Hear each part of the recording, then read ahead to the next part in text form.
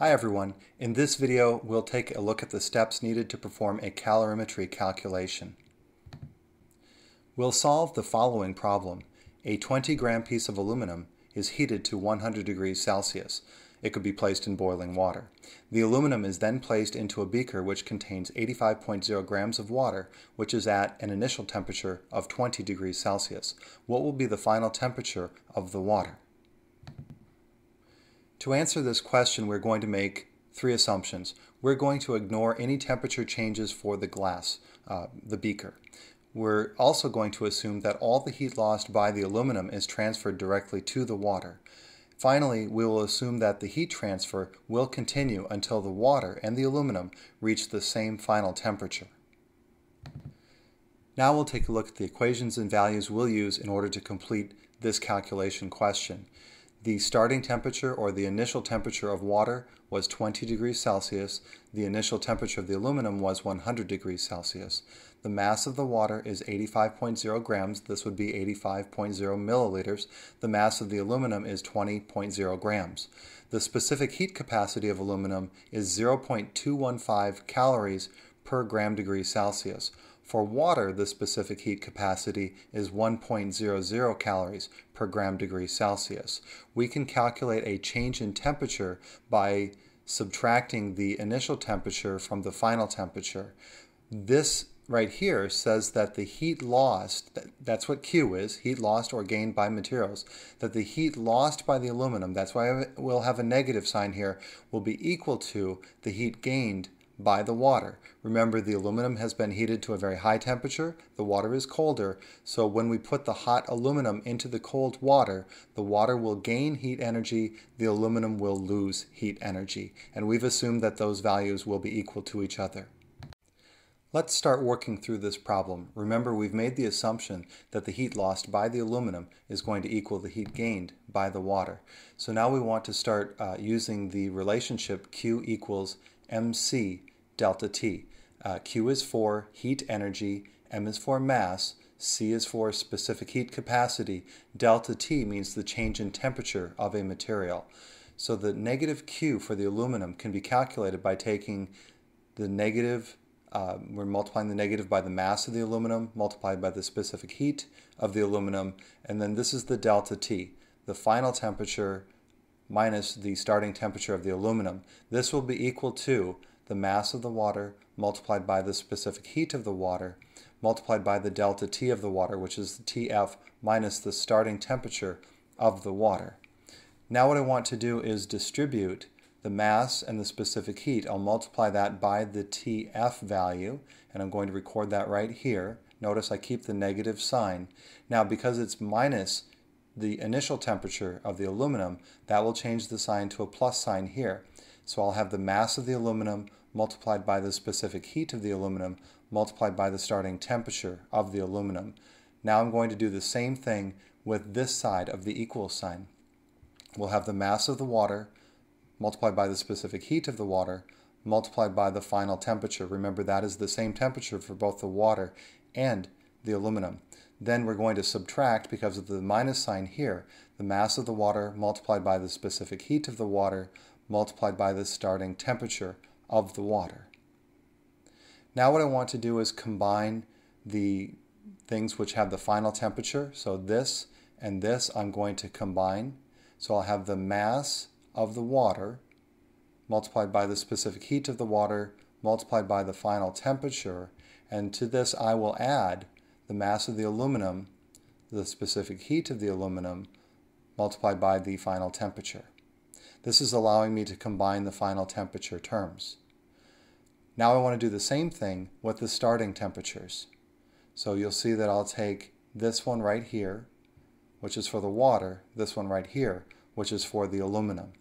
So we'll take the mass of the aluminum multiplied by the specific heat of the aluminum multiplied by the starting temperature of the aluminum.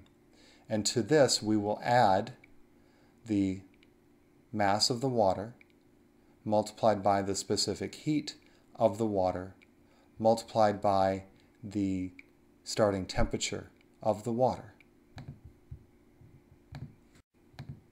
So now we're ready to substitute in the values. So we're starting with 85 grams. Remember, this is the mass of the water. I've left off the 0.0 just to save room. This is multiplied by the specific heat of water, which is 1 calorie per gram degree Celsius, multiplied by the final temperature. My next step is to take the value 20 grams. This is the mass of the aluminum. I'll multiply this by the specific heat capacity of the aluminum, 0.215 calories per gram degree Celsius. And again, this is going to be multiplied by the final temperature. When I multiply these values through, I'll then be able to add the two values and have them multiplied both by TF. So again, this was for the water, 85 grams of water. The specific heat of water is 1 calorie per gram degree Celsius. There's 20 grams of aluminum. Specific heat of aluminum is 0.215 calories per gram degree Celsius. So I've set up one side of the equation. My next step is to do the same thing with the other side of the equation that we solved earlier. So again, here I'm going to take the water value, this is the aluminum value, 20 grams of aluminum multiplied by the specific heat capacity of aluminum, 0.215 calories per gram degree Celsius, and this is going to be multiplied by 100 degrees Celsius. This is the starting temperature of the aluminum. And to this, we're going to be adding, let's get that sign in here, thank you, and we're going to add now the values for the water.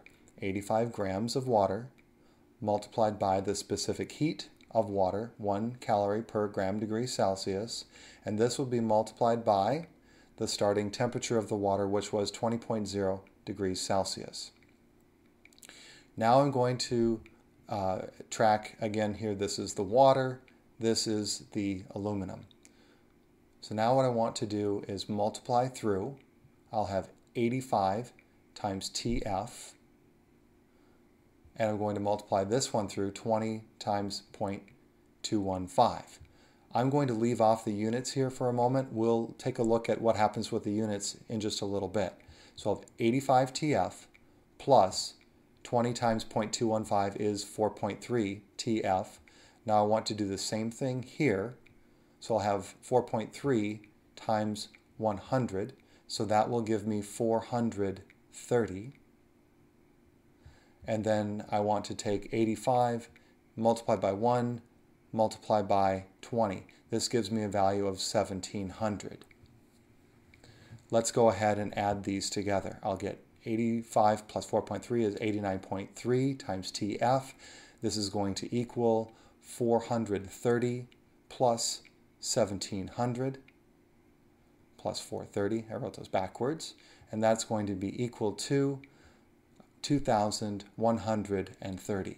And let's go ahead and just put a line through this, just saying that 89.3 TF will be equal to 2130. Now we haven't really considered the units in this calculation. Let's go back and look at those. So here grams cancels with grams, grams cancels with grams. We're going to be left with calories per degree Celsius. Here grams cancels with grams, degree Celsius with degree Celsius, grams with grams, degree Celsius with degree Celsius. So this will leave calories and calories. Here again we have calories, calories over degrees Celsius and degrees Celsius. Here we have just calories. No other unit is remaining. So we have calories here also. So let's go ahead and solve for TF. Here we go. TF will be equal to 2130 divided by 89.3. Now, let's take a look at this in dimensional analysis, which will allow us to plug in the units. 2130, the unit is calories. Calories. So I'm going to put that over 1, and then we're going to divide this by 89.3. That means I had a little problem there with my pen. I need to put 89.3 in the denominator of this next fraction, 89.3.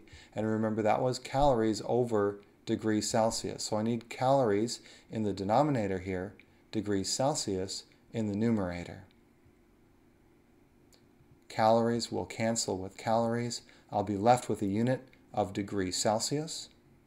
Because all of my values early in the problem had 3 significant digits or more, I'll report a final answer with 3 significant digits.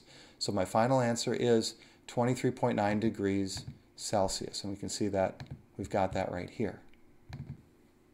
All right, thanks for watching, everybody. Hope that you found this video helpful.